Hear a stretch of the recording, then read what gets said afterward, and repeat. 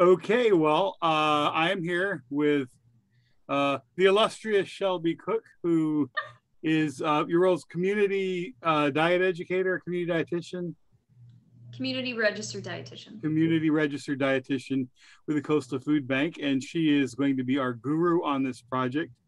So I'm just going to get out of the way and let you tell the students about picture 20 people sitting virtually in front of you, 25, and let you tell the students about our project. Okay, so a little bit of the backstory, just so that it kind of makes sense as to why we're doing what we chose to do. So the nutrition educators, my educators, were thinking about, well, what's a way that we can really improve the malnutrition status that we're seeing in children? Okay, and malnutrition, of course, is just not receiving full nutrients. So, like, you can be malnourished because you don't eat produce or for whatever reason. So we were focusing on produce. And one of the educators thought of Hello Fresh. So where, you get the recipe and the ingredients in a box, you take it home, and then you watch a video. Well, you don't watch a video in Hello Fresh, but with the culinary kits, you would go home, watch the video, and make it. And it helps to expose the children to more fruits and vegetables. A lot of these children only know the staples of apples, bananas, oranges. They don't know what a daikon radish is, or cabbage. And we saw from our pre versus post surveys, fruit and vegetable consumption increased in the households, per the parents reporting and the children reporting. And the children actually requested more of certain produce. And so we got to thinking, well, if this can work with children and we have such high rates of malnutrition also with adults, will the same results, kind of come about with the adult population here in the community? And that's kind of where the project started. Okay, great. Now, could you describe the project? Yes. So what we're going to do is we want to actually execute the culinary kits for adults. We're still kind of discussing how we're going to find the adults that we are interested in. But, we do have individuals who maybe their family member participates in our diabetes hands-on program. So we're going to reach out to them and try to get enough individuals on board. I'm hoping for about 50 to 100 adults would be good. We're going to do 8 culinary kits, one every other week. So it'll be over a span of about 5 months, 4 to 5 months. And we're going to do 2 recipes in each culinary kit. My educators are going to film themselves executing the actual recipe. In each kit, they'll get the actual recipe cards, a link to where they're going to go to watch the videos, and we'll give them, we expect that the adults will have at least any kind of oil, salt, and pepper and water in their home. Everything else will be supplied. They will get 2 produce options in each box, each recipe, or they may even get 3 to 4, just depends, but the 2 recipes. Typically, we do 1 sweeter, 1 more savory. It's not going to make a full, complete meal. It's going to be enough for 1 serving, unless it's a couple, and then we'll give enough for 2. And they will get a survey at the very beginning, and before they even start their first kit. And then about their 7th distribution, we'll give them the post surveys and have them fill that out, and then they'll drop it off whenever we distribute the 8th kit. The last one, yeah. Sometimes people can't make it for whatever reason, so I always just have them email it to me, or take a picture and text it to me, and that's how we'll get all of that together. Yeah, then it'll be pretty much set up just like for children, but in this situation, it's going to be more adult friendly food. So we're not going to do little you know, monster cookies or whatever. Like we would do something equivalent for the adults, something cool. appropriate. Okay. How much are we talking about? That's our dollar amount. Okay, I have my calculator. So usually we try to get it to where for each kit's under $5. Mm-hmm. So we're looking hopefully between $3,000 to $4,000, probably going towards $4,000. Just because we do have a partnership with Grow Local, so they do give us a discount on produce, and Diagon Produce also gives us that, and so we do like to purchase our produce from them. So that's why I'm not interrupting you, but to the students, I'm going to say one of the things that grantors like to see is partnerships with other agencies. It means the community is using its resources efficiently. So remember the name that she just mentioned, Grow Local South Texas. It's another nonprofit that it's intended primarily to help farmers, encourage people to grow themselves, but it also promotes healthy eating. So this kind of collaboration between two community groups is going to be appealing to a granting agency. What was the other place you said you purchased produce? So the other one is called Diagon Produce, but it's spelt like dragon, but it's pronounced Diagon. Yeah.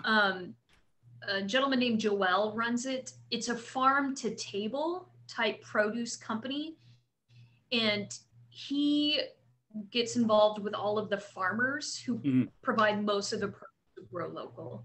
So we, you know, recognize his produce company as well. Okay, and that might be something if you've got room, depending on who you're writing to. And again, I'm talking to the students here, but the whole farm to table movement, because you know, aside from better healthy food, keeping more dollars local, it's also a lot better for the environment. There's you know, lots of benefits for farm to table stuff other than healthy food, although that's the primary benefit. But it's one of those things that can really benefit lots of constituencies, not just one. So remember, in grant writing, the more people you can benefit, the more bang you get for your buck, and that increases the likelihood of your funding. Thanks. Sorry for that digression there, Shelby, as well.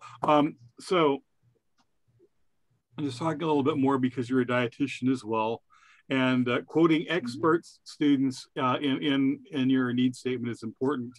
If you can, since we have an expert.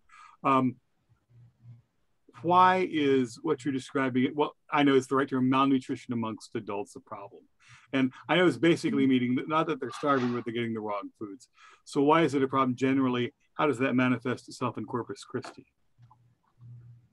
Okay, so I was a clinical dietitian at Bay Area Hospital, and that's where I saw just the impact of malnutrition.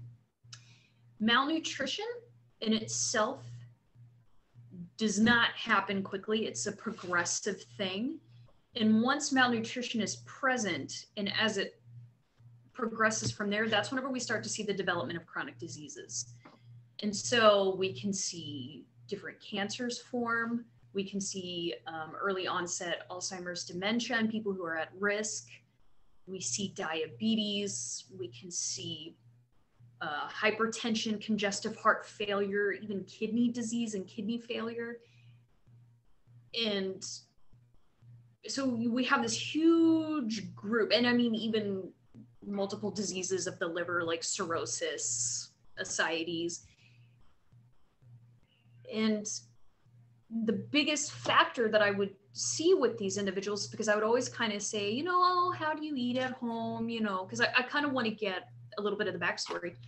9 times out of 10, there was no produce consumed, or it was just fruit. And it would be only about half a fruit serving a day, or 1 fruit serving.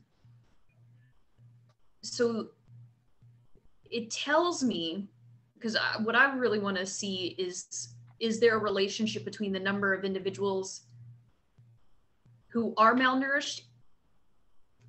What is the percentage of those individuals who don't consume any produce?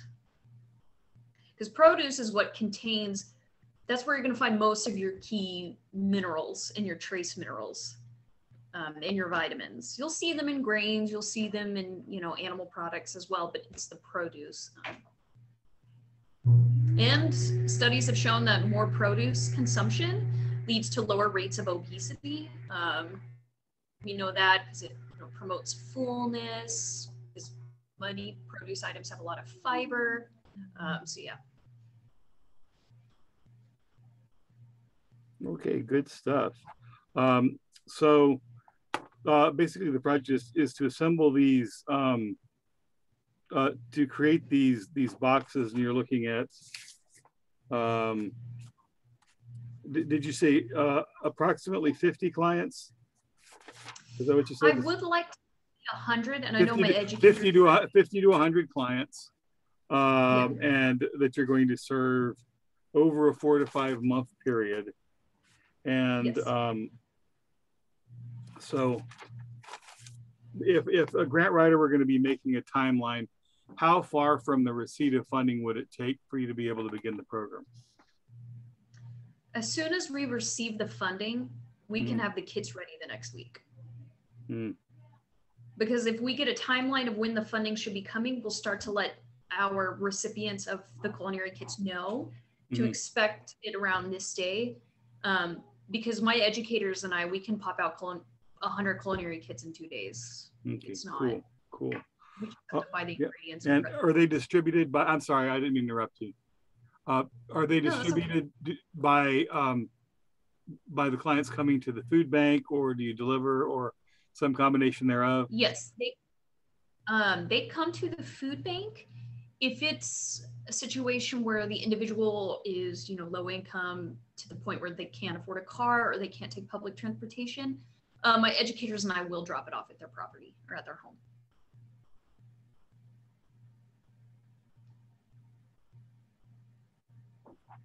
I'm sure there are lots of other questions I should think of to be asking, but I think that this is a good start. And I think I mentioned this before. I don't want you to get overwhelmed, so I'm going to. There are only going to be a few students that are designated to contact you. So if students did want to contact you, what would be the best way to do it? I pretty much have my email, like on my, like I have my phone attached to my hip with my email. So my email address is going to be the best way to get a hold of me. And that's, the email is S as in Sam, Cook.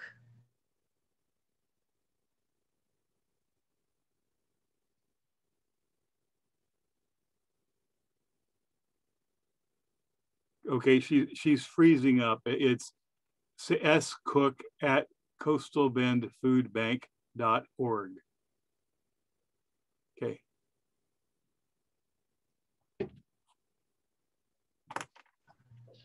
Let me see.